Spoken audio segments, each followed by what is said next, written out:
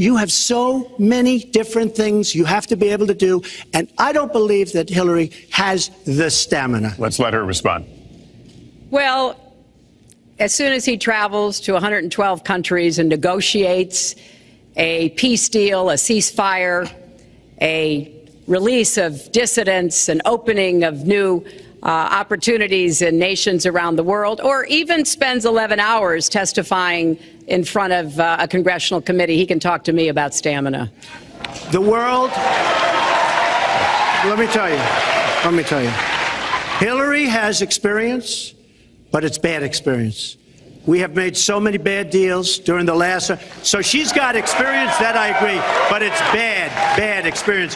Whether it's the Iran deal that you're so in love with, where we gave them $150 billion back, whether it's the Iran deal, whether it's anything you can name, you almost can't name a good deal. I agree. She's got experience, but it's bad experience. And this country can't afford to have another 4 years of that kind of experience. We are at the